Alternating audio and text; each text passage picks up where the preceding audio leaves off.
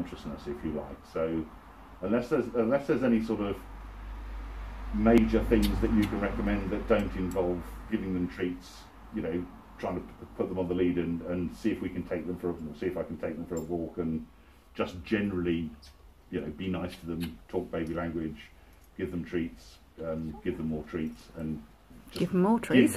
Give them the opportunity to get to know me. Why don't you let her off at this now, stage, Mum? it would be just nice to have your number in case anything else dramatic happens. No, see now they're behaving perfectly. Typical, isn't it? Absolutely typical. Does he let Watson off as well? They like the women. Yes, I do appreciate the transience of that concept, but who knows? It might actually. What I really need actually is Jessica to just live in the garden. Oh, not in the house. And she'd be fine. Then everybody would be great.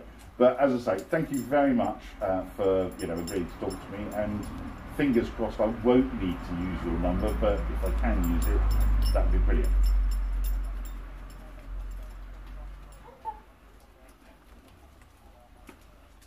And is it just markbridger.co.uk or something like that? No.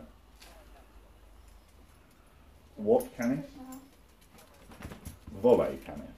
Okay. Oh right. Oh right. Oh right. Oh right. Yes. All right. I'm with you. Sometime. It's probably 45 years since I did Latin, and I was never very good. I remember canis, but the rest of it, no. I will certainly have a look. And no, you don't want to do that, Watson. That won't go down terribly well at all. But that's brilliant. Thank you very much indeed, Mark. And I'll be in touch if I need to be. Lovely. Thank you very much indeed. Okay. Talk to you soon. Thanks, Dave. Bye.